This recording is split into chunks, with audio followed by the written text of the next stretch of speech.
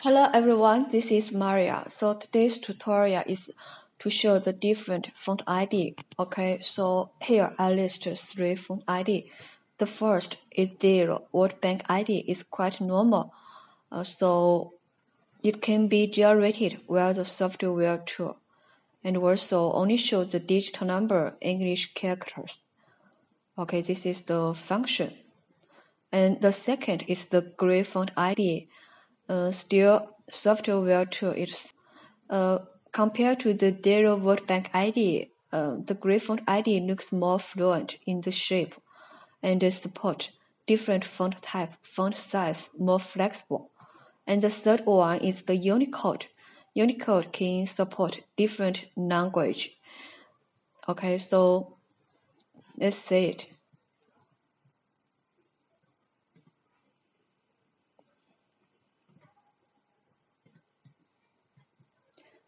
In the welcome page, here this is the DGUS config tool.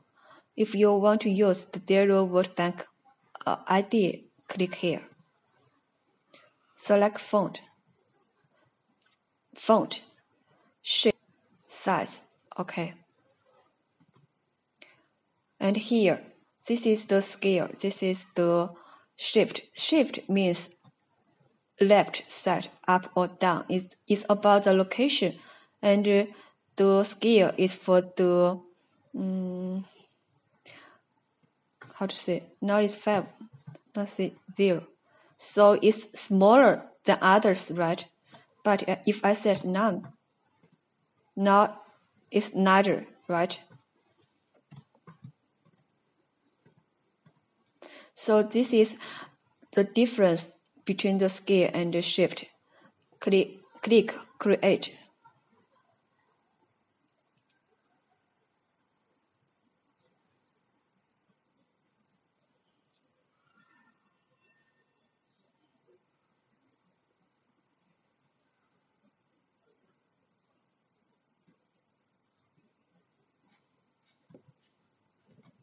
"64" is the utmost, and for the 0 word bank ID, it will be stored in the software tool itself. So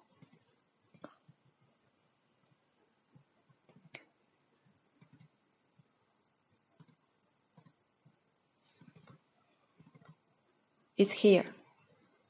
Okay, 0 font ID. When you want to use this font ID, you need to copy it and stick to the DWIN set. Okay. And the second is the gray word library. It's also the font ID. This is the DGUS index.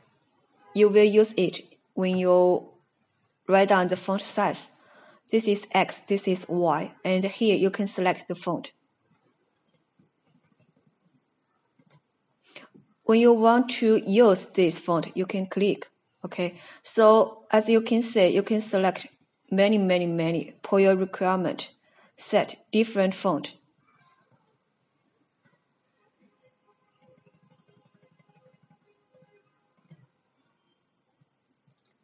But I think you need a table to memorize this. So for example, so 4 is error, 12 is category, like this. And what's the purpose for the index? Here, display control, data variables. So here, the word bank ID is the digital number when you generate it, but the font size will be the index. Here, you can write 4. 4 means the real data for the size is 8 and 8, and 12 will be 18 to 24, okay? So for the gray font ID, you can directly store it in the DWIN set. You can name it different. For example, I can name it 56. Now finished. And here you should write 56 if you want to use the gray font ID. Okay? And the third one is the font generator.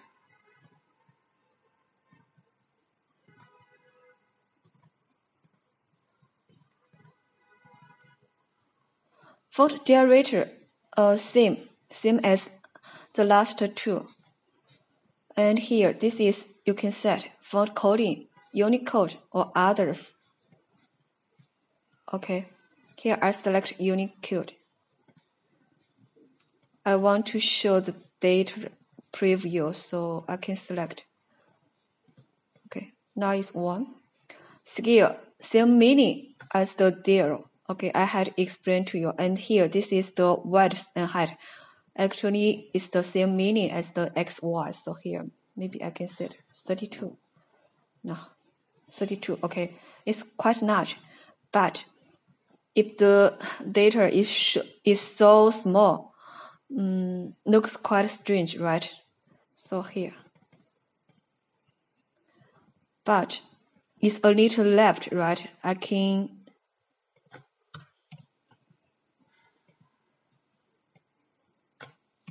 adjust it.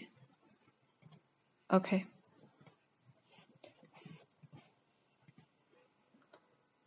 Better now. No. And vertical, I think it's too long, so I want to make it more. Yes. Now better.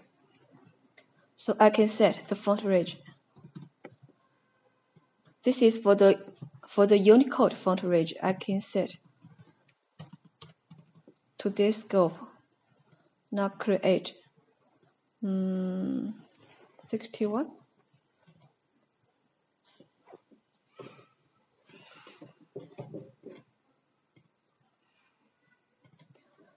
So here we have the 54 font generator and also 61. So 54 is 1.5. You need to calculate the space. Now it occupies 5 space, so which means tier 60 belongs to this font. So this is why I name the other font ID as 64. Okay, so if you want to use 64, the Unicode, here, 64, you need to write the 64, 61 here. And you need to select Unicode.